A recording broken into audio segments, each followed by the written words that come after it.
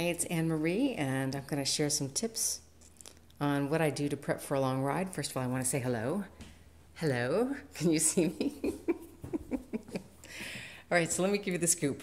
Tomorrow I'm going to ride at least 65 miles. It's going to be hot, probably a bit windy, leaving at 6:30 in the morning. And this is just some of the things that I do to prep for that. So first of all, I'll have 3 bottles. These 2 bottles are going to have what I put, this fizz. This is basically electrolytes. They'll have those in each of those bottles. And then this big bottle, I put this in Perpetuum in it. And this has got some more calories in it, and this will help me go through the day.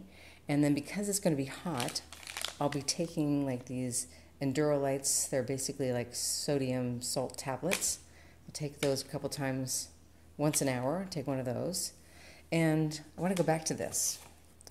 I got to tell you, I'm not a coffee, cafe, latte gal. I like to drink tea, but I love this flavor. Here it is. And I've tried 3 different ways to stir it up. This is the most successful one. So in the past, I've taken this, thrown it in to the bottle, and tried to stir it up, but my bottle is an odd shape, and that makes it difficult to stir. So then I threw it in one time the night before, but it just clumped up. So here's the trick. Put a little bit of water, put the powder in here, and then pour it in there. And that is the easiest, most effective way to do it.